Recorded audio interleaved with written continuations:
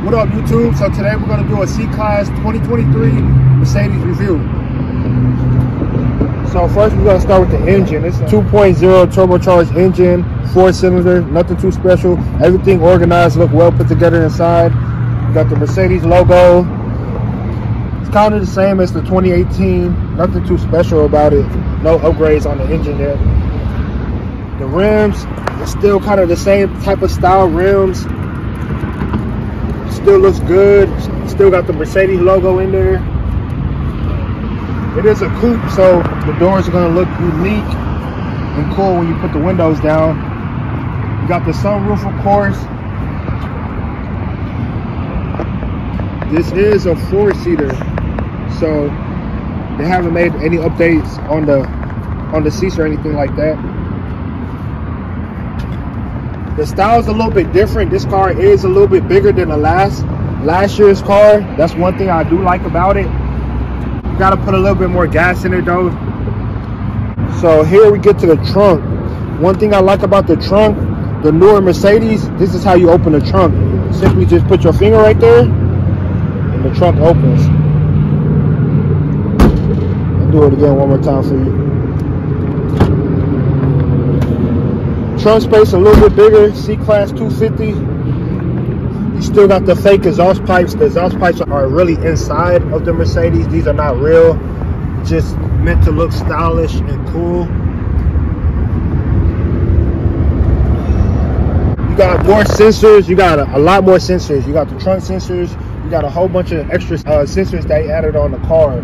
Typical aux tank right here that you have to put 93. I don't know why I said 91. But I guess you can, I didn't even notice, but you can put the minimum of aux tank at 91 instead of 93. I've never seen that.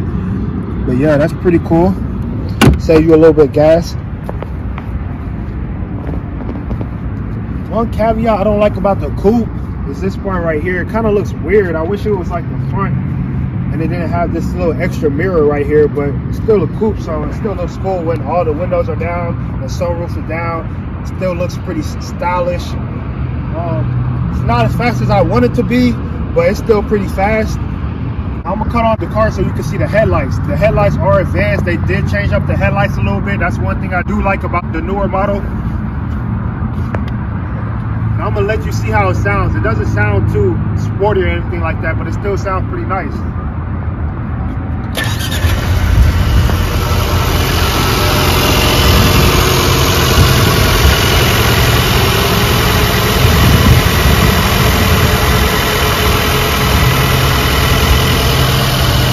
As you can see, got the advanced lights.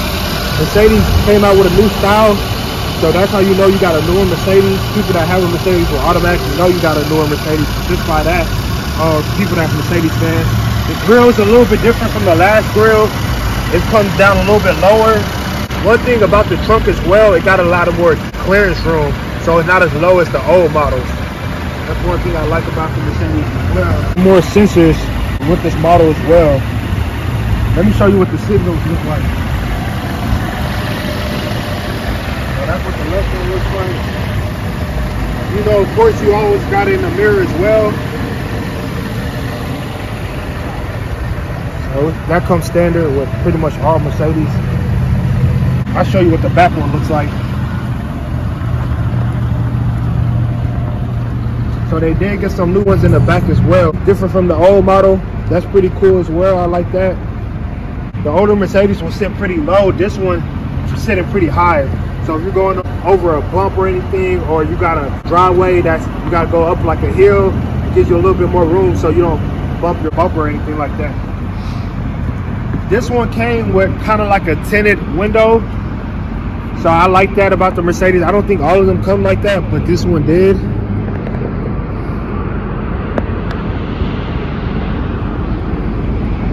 Let's take a look in the inside of the car.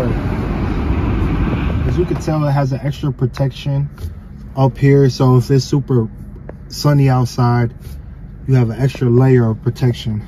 So that one is just for the sun. Now you can see your sunroof. So I like how they added that. That's pretty cool. Now you can actually open up your sunroof.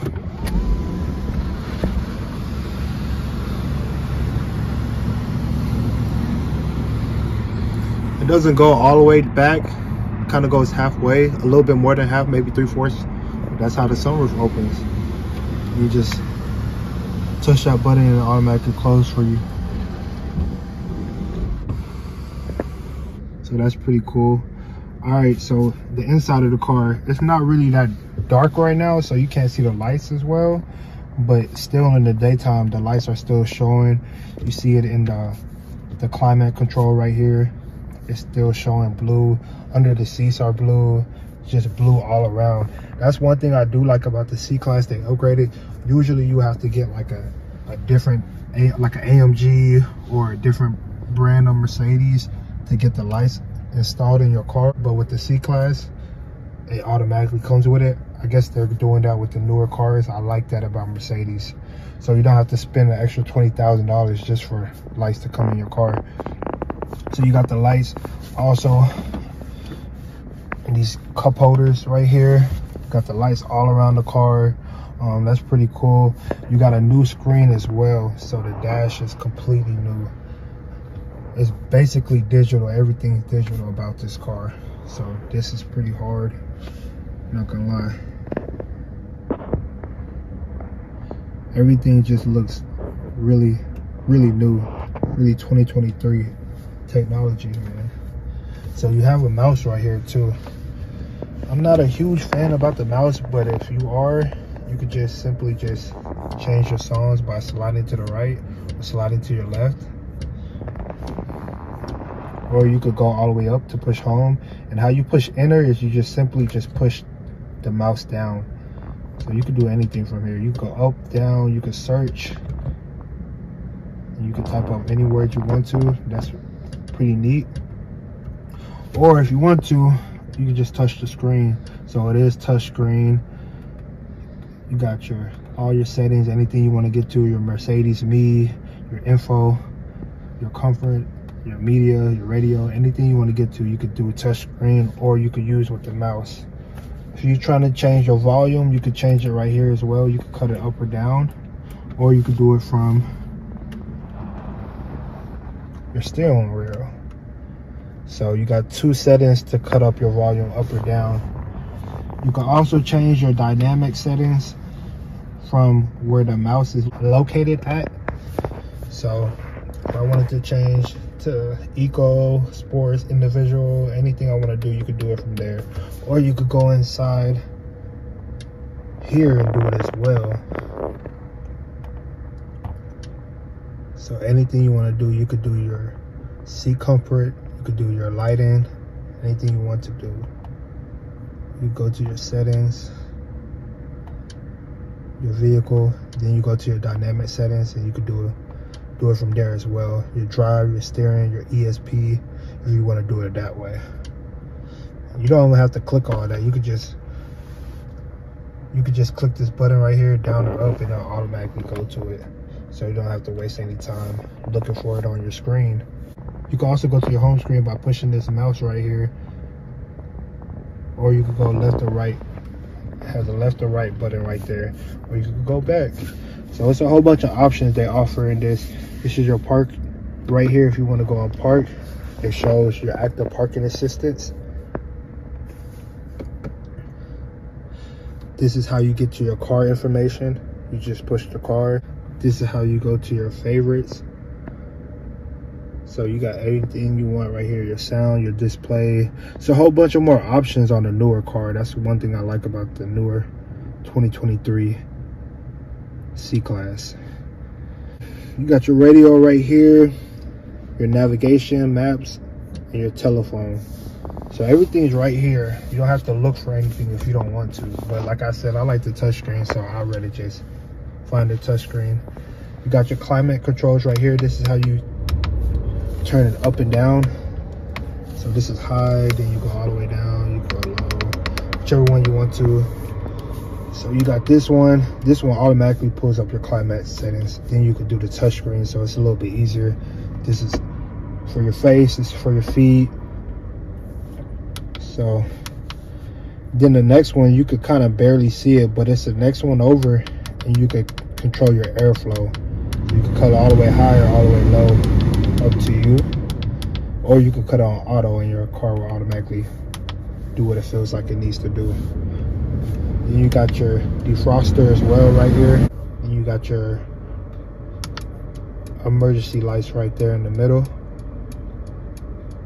And this is the same thing, but just for the passenger side. So if the passenger wants to do their own settings or whatever they want to do, they could do that all from their side. They don't have to mess with your side. So two individual sides they could do it from. This is how you search up anything. You just push that button right there. You can search anything, any notifications that will come up will let you know by pushing that right there. This pretty much is the same thing all right here. So if you don't want to use the mouse, you could go to home from right here. You could go to your volume, your phone call, anything you want to do by push of a button, your favorites again. You can set your cruise control right here. Still got the seat controls on the door. All you do is just push your finger back and it'll go back. Then you push it forward and it'll go forward. And this is how I lean back, by pushing this top one and going back. And you could go up as well. And if you got multiple people driving this car, you could push either 1, 2, or 3. You would just hold this down and it'll automatically save to the setting you want it to. So for me, I would push number 1 because I'm driving the car the most.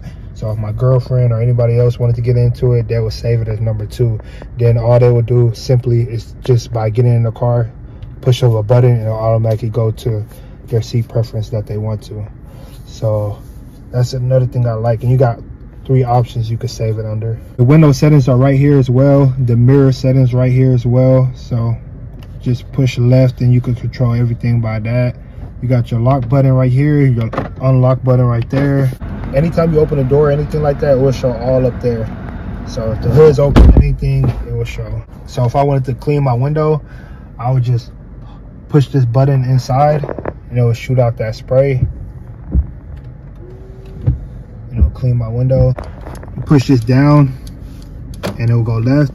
Push this up, it will go right. Nothing too special there. Push this back and your bright lights will cut on. You got your shift panels right here if you wanted to shift. And you also got your lights right here. So if you don't want it to be auto, you could put it to the setting you want it to be. Then you got your seat warmers. So your seat warmers are right here. So you got 3 settings on your seat warmers. You could push into number 3 and it'll be the highest, or you can leave it at 1, whichever one you want to leave it at. That's how you cut it off when you see no lights. That's one thing I like about it. So it's nowhere around here where it's in the way of anything, taking up too much space. So you have your radio, your phone, your glove department right there. Pretty standard glove department. Your media, settings for your seats. So you got more seats options. All you do is push play and it will adjust your seat to your driver or the passenger side, however you want. All this does is raises your seat where you're sitting at. So it just simply tilts your seat like this part right here. So this would tilt up. And if you don't want it to tilt up, all you do is just unplay it and it will go back down. Because some people like to sit higher. You got your colors right here. You got ocean blue, purple sky, red moon, fire red. You can also do multi-color animation if you don't want one standard color throughout your car. Also, if you don't want the colors they give you for an option, you could choose your own color. This is pink right now. You go to red. You go to any color you want. It's a rainbow. So you could adjust it to what color you want to.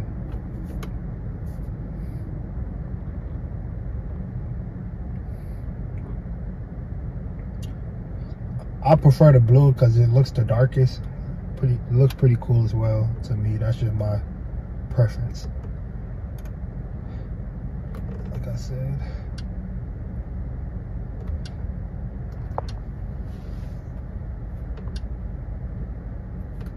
So you could change the climate control to what color you want to. It doesn't have to be the same color as this one right here or this one. You could change that completely up to you. So it could be pink if you wanted to, and these ones can be red or blue, whatever you want to. You can really play with that.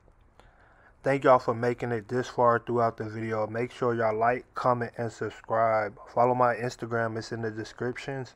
If you have a good idea or any video, car video you want me to do, what type of car you want me to do, put it in the comment section and I'm gonna get at you. Right here, all I'm doing is just switching up the lights, showing you different type of features this car has or whatnot, you know what I mean? So just make sure y'all subscribe and put in the comments what video y'all want next. I appreciate y'all for watching. We out. Got your information about the car right here, your vehicle settings, your acceleration settings, and your brakes. It just tells you what level it's at. So you got your vehicle information right here, your battery volt, your engine performance, your consumption, your operator manual. You got everything right here if you wanted to take a look at that. So your consumption about the car, tells you your fuel consumption, averaging about 24.5. So that's a little high, but that's not too bad. Especially because you could put 91 in here if you wanted to. You don't have to put 93. So this is your Mercedes apps. I don't know if anybody told you about Mercedes apps, but as soon as you download this app, you could track where your car is at all times. You could see your speed. You could cut on your car. You could do anything you basically want except drive your car with the Mercedes app. And again, you have your settings. You got a lot of more options with this as well, just with the newer car. Tells you about your system, your ESP if you want to play with that. So this tells you how long your car lights will stay on. You can put it for 60 seconds, 15 seconds, 30 seconds, 45 seconds, however you want to. Also, you can do the inside the same as well. You can leave your lights on, running the whole time if you want your day run lights on. I like to leave it on. Pretty cool look. So one thing I also like about this car, the reverse settings. So it gives you two options to look at. You got the one where it's like that, then you got the one where it's actually your car. So it lets you know how to park. So if I was to park real quick, let me show you a sample.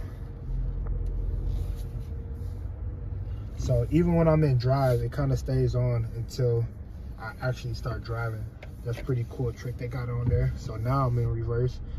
So if I wanted to use my first camera, I could, know how I'm parking versus using my second camera. You got two camera options. It's another cool trick they got on the Mercedes.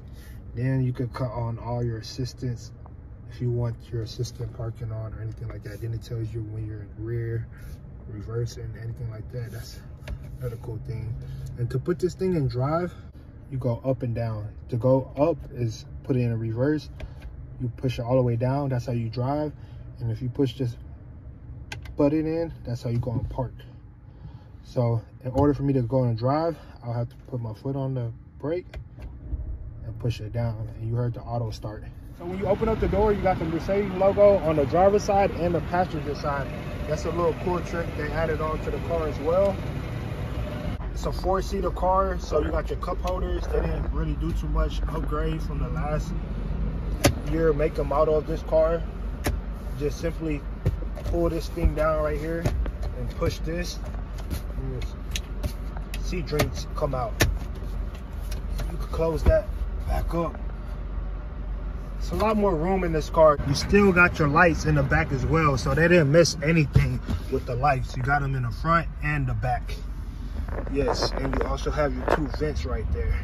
Another thing I like about the center console is this is how you open it. You just push the button and it opens like that. It's like a magic trick. That's pretty cool.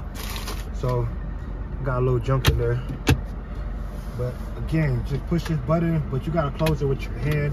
That's pretty cool. Okay, so if I was just to give this review out of 5, I'll say a 4 for sure. The performance is just not there yet.